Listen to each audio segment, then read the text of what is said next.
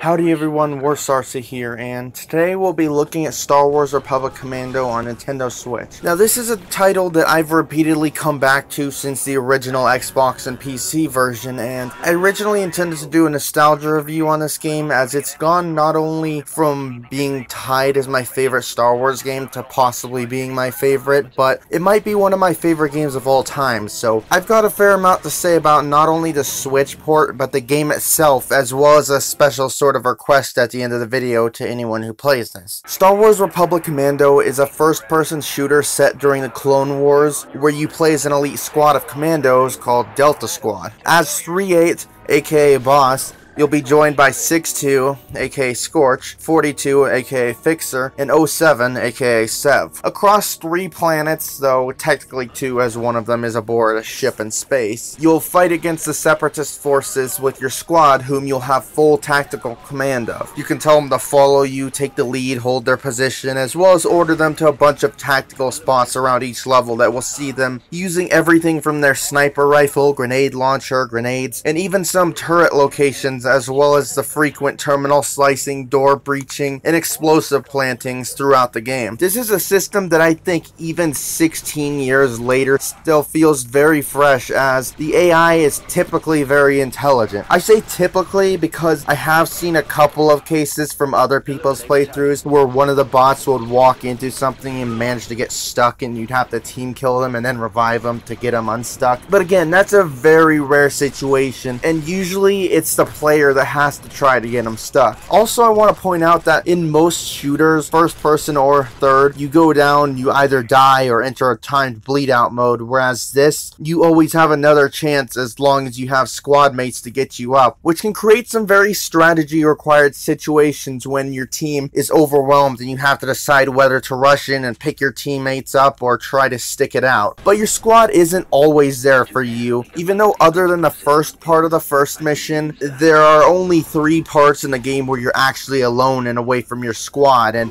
actually have to worry about going down with no one to revive you. And while I'm talking about solo parts, I'll mention the Ghost Ship chapter. Through a good portion of that, you're all alone, and I'll just say that as a kid, this portion of the game really intimidated me because this chapter has some seriously dark atmosphere. You enter a ship that has long since been missing, separated from your squad, and you can hear the creaks of the damaged ship with the occasional eerie music, complemented by plenty of dead clone troopers you'll find throughout it as you wander through sections without power that look like they've been through hell, all by yourself. There's even some secrets that add to the atmosphere, like a dead clone trooper who had managed to get his hands on a lightsaber. Let's just say that the Force was not with him. Now, while in my opinion the Ghost Ship chapter is the strongest in terms of atmosphere, all 3 chapters have some great atmosphere, supported by a mix of both movie and original soundtrack. Now, moving on to weapons, besides your DC-17M weapon that you can take apart to transform between a blaster, grenade launcher, and sniper, there are a bunch of other weapons you can pick up from special enemies and off the ground later in the game, from the Wookiee bowcaster to unique Trandoshan weapons like the shotgun, SMG, and LMG. The last of which is my favorite weapon in the game, which I'll point out is ironic because in the PC version, there's a cheat to give every weapon except for that one. There's also a small variety of grenades, with there being frag, electric, flashbang, and supersonic,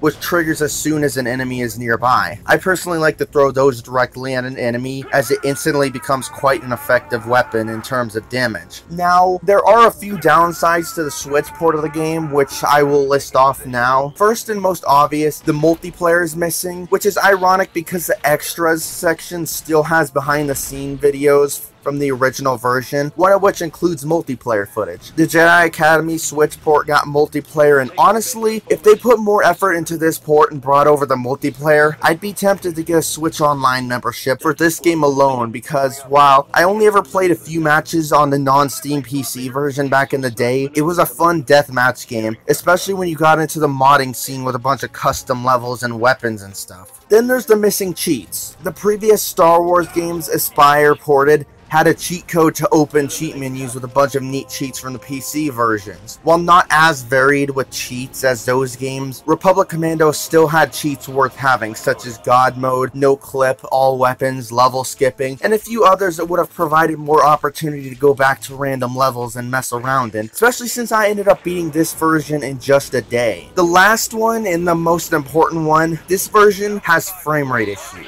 It runs fine enough that you can still enjoy it, but not only by default is the frame rate slightly lower than what it should be for a 16-year-old game, but there are times where the game will actively lag because you're in a bigger area, or looking at a bigger area, or there are more enemies on the screen, something that even the original Xbox version never did. But overall, the game itself, I cannot recommend it enough that you need to give it a playthrough. And again, despite the fact that this port has a few hiccups in some places, I honestly still think that this game is worth getting just for the portability aspect. I already played through the game and I'm still going back to random missions just to mess around because I love the game that much. I've pretty much over the years had a lot of time to crack open the game and not only find lots of glitches in the base game, but I even got into modding and tried making some custom characters in the PC version as well as editing some of the missions. It's not too difficult to do as I believe it runs on the Unreal Engine 2, but if you want this game yourself, it's available on the eShop for the Switch and the PSN store for the PS4